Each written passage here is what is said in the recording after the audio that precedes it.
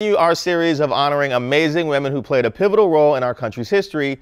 Right now, we look at the accomplishments of a living legend in entertainment.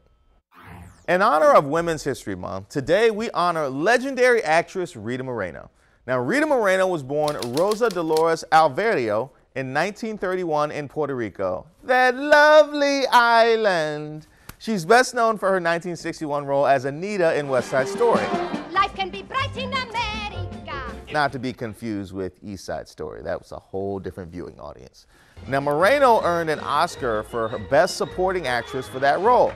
Now, not only is Rita Moreno the first Latina actress to win an Academy Award, she's one of just 12 people to have won all 4 major entertainment honors: an Emmy, an Oscar, a Tony, and a Grammy.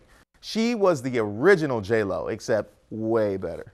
Now, Moreno continued her film career, then made the unorthodox yet unforgettable decision to join the cast of the children's show The Electric Company in the early 70s.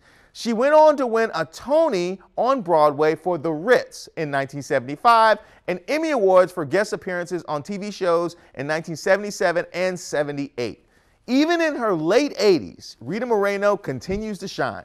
She turned heads just a couple of weeks ago when she arrived at the 2018 Academy Awards wearing the same dress that she wore to the 1962 ceremony. And yes, that off-putting figure in the corner of the Electric Company photo was Morgan Freeman. All right.